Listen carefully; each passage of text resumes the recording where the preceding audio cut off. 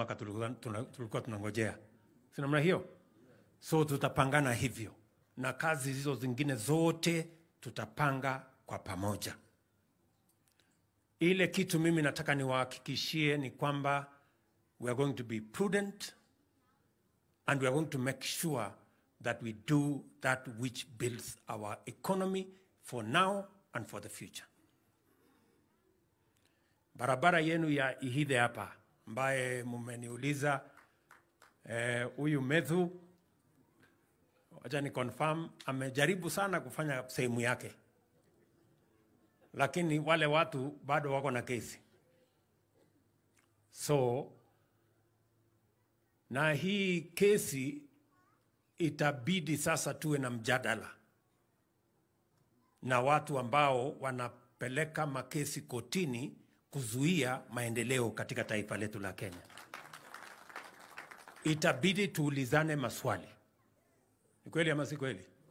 Yes, itabidi tuulizane maswali. Haiwezekani ya kwamba Kenya, maendeleo ambayo tumekuwa tukingojea miaka nyingi, mipango ambayo iko katika katiba ya Kenya, mipango imepitishwa katika bunge la Kenya, mipango ambayo wananchi wa Kenya wamepigia kura katika manifesto ya chama wamechagua, ati watu wachache, wawili watatu, wameenda kotini, wakahongana kotini, mpango hiyo ikasimamishwa. Barabara ikasimamishwa, universal health coverage inasimamishwa, mambo ya housing inasimamishwa. Lazima tuulizane, lazima tuwe na mjadala. We must ask ourselves, ama namna gani? Yes, lazima tuulizane maswali. Na ndio mimi nataka niseme, we are a democracy. We respect, we will protect the independence of the judiciary. What we will not allow is judicial tyranny and judicial impunity. That we will not allow. That will not happen. Haiwezekani ya kwamba wakati tunaheshimu uhuru wa mahakama, watu wachache, watu ambayo ni beneficiaries, kama wale beneficiaries ambao wamekuwa wakiiba pesa yetu pale NHIF, 50% ya pesa ya NHIF zinafujwa na mahospitali chache, wakora chache, fake hospitals, fake doctors, wanafuja pesa ya NHIF. Tumesema ya kwamba tunabadilisha sheria. Hawa wabunge wamebadilisha sheria. Mimi nimeweka kidole, imekuwa sheria ya Kenya, kwamba sasa tutabadilisha vile mambo ya NHIF inaenda mbele, ili tuzuie pesa ya umma isipotee. Tukawa na digital health bill ambayo sasa itaweka a digital system that will protect resources that are meant for health in Kenya. Alafu watu wachache ambao wamekuwa wakiiba hiyo pesa, wameenda wakatafutana na corrupt judicial officials, wakapanga njama ati wazuie ndio waendelee kuiba pesa ya NHIF, nusu ya pesa ya NHIF. I want to tell you my friends, hiyo haiwezi kuendelea. Sijui kama tunaelewana. Mimi nataka niwaulize, mnataka pesa ya hospitali iendelee kuibiwa na watu wachache ati kwa sababu wameenda kotini kwenda kuhonga judge? Bana. No. Hiyo hapana.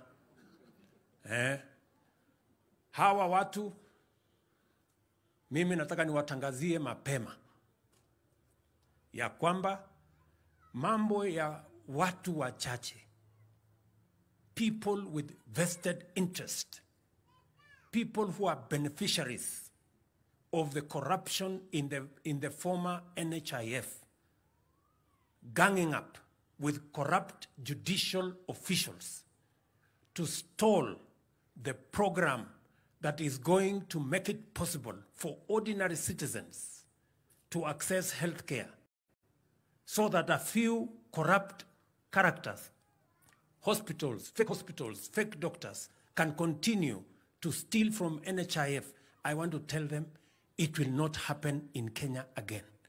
And we will stop it.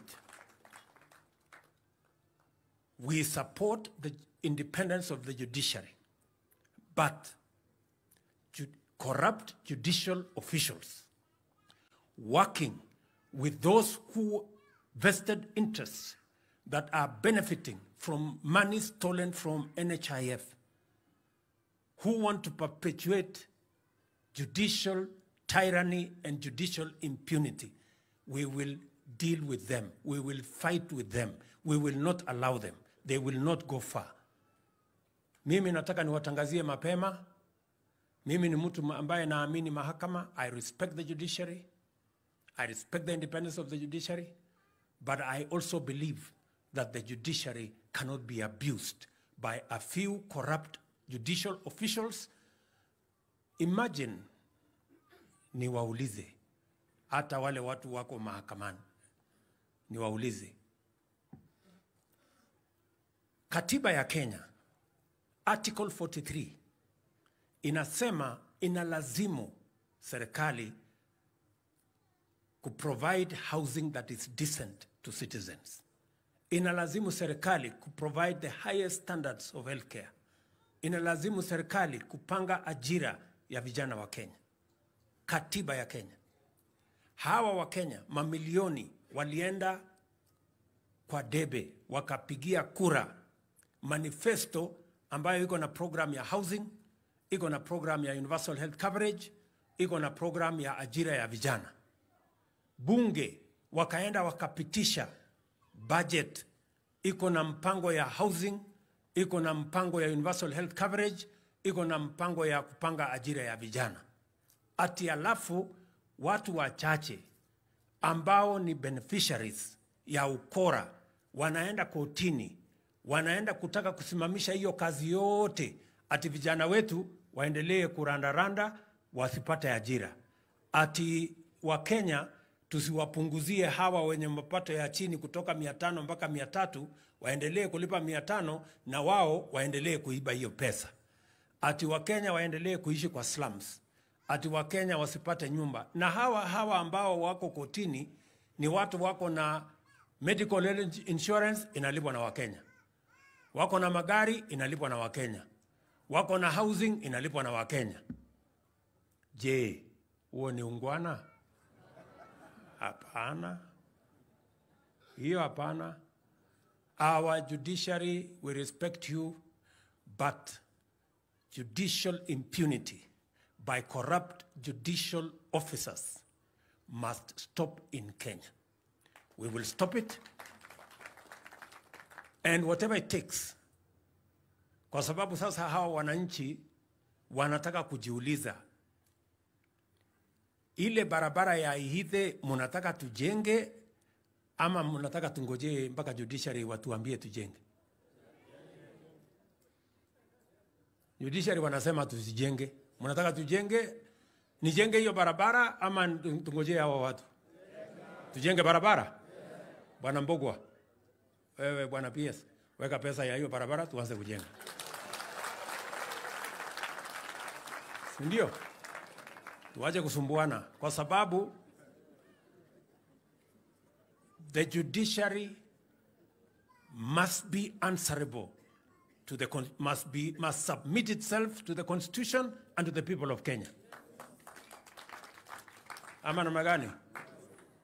Mimi rais na hawa wabunge wote ambao tumechaguliwa, sisi we submit to the people of Kenya, we go to elections, we are tunapigiwa msasa, yule ambaye amekosa anafukuzwa, yule mwingine anapatiwa kazi. Si ni kweli?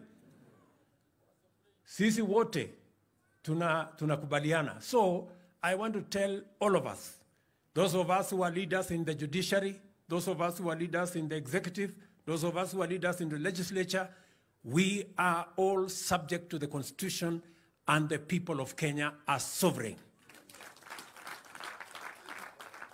Tumekubaliana? Mimi nataka niwaulize watu wa Nyandarua, hii program ya housing ambaye itapatia vijana hapa Nyandarua kazi 5,000. Niendelee naye ama ningojee hawa watu watupatie ruhusa? Tuendelee. Ile program ambaye tumepitisha iko kwa katiba ya Kenya. Katiba inasema kila Mkenya, na katiba ndio supreme, haikuandikwa na rais. Katiba iliandikwa na Wakenya, si ni kweli? Katiba inasema every Kenyan is entitled to the highest standards of healthcare. Number 1. Number 2, hawa Wakenya walienda kwa piga kura. Katika ile manifesto kulikuwa na mambo ya universal health coverage.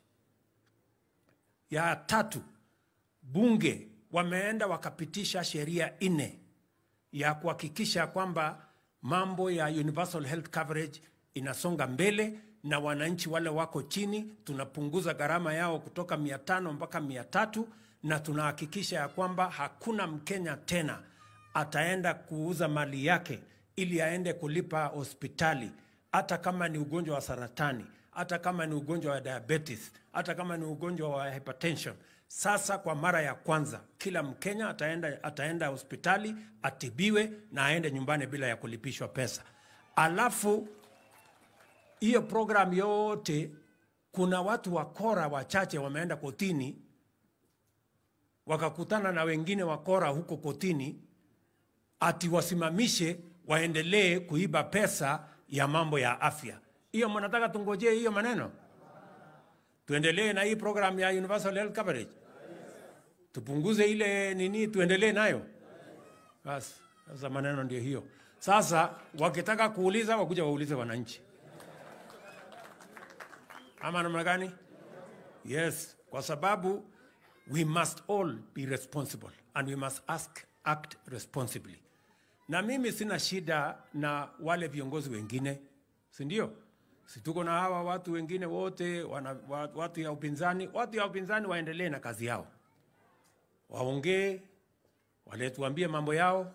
Ile kitu mimi nataka niulize watu wa upinzani, tafadhali niwasaidie kwa mawazo. Badala ya kusumbua wananchi na kulete fujo na kulete vita, ambieni hawa wananchi mpango yenu tofauti na yetu ni gani?